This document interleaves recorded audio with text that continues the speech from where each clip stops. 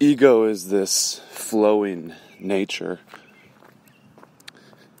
It is not unlike anything in the universe. It flows.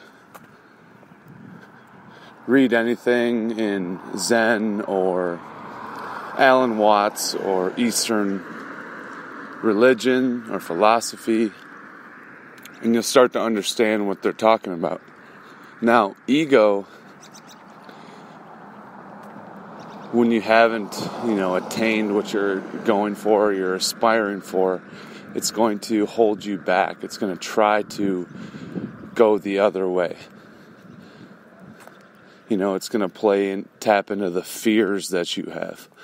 And then once you start making that progress, it's going to flow in the opposite direction, taking you away from the very things like work and discipline and daily practice. It's going to take you away from those things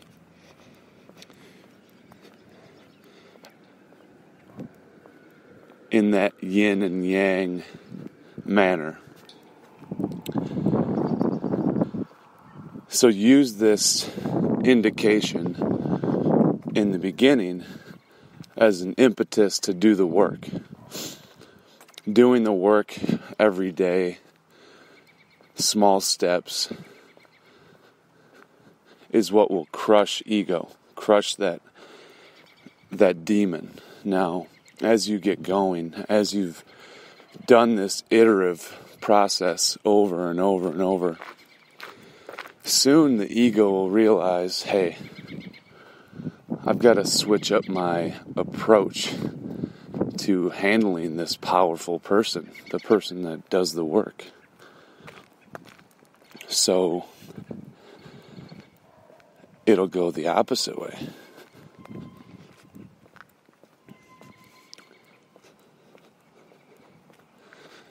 And this is where you double down. It's trying to trick you. It's trying to take you away from your principles, your values, and the work. Value discipline and practice it daily. And crush it. Just remember, the ego is going to flow. It's going to be the yin to your yang, or vice versa. It's going to be that shapeshifter, that deceiver. And it's not you. That's not you. That is a part of you that lives inside the vessel that we inhabit in our bodies.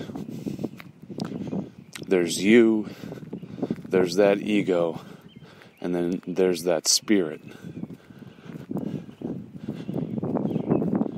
Relinquishing power to the spirit helps us attract the muse, and I think that's where ideas come from.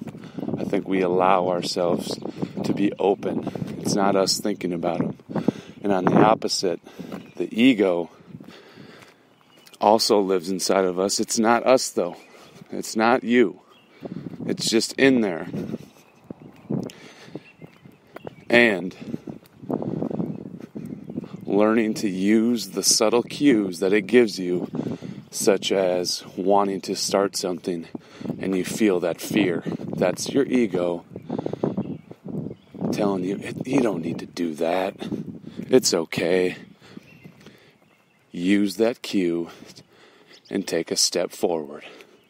And every time you take a step forward, you're crushing the ego a little bit more. But realize that thing isn't going to die. It's not going to die. It may lose all of its power over you, but it's going to be with you for the rest of your life. So what we need to do is we need to make friends with it. We need to understand it. We need to understand it like we understand ourselves. So go inside of this vessel that you carry with you every day and explore every part of it. See where the spirit lies. See where the ego lies. See where you fit in all of this. And understand that it's you who that has the power, the controls of this vessel. You do. Don't relinquish your power, or else the ego will take it. Now, you can relinquish your power, but that is through conscious control to release from attachment. We want to be detached.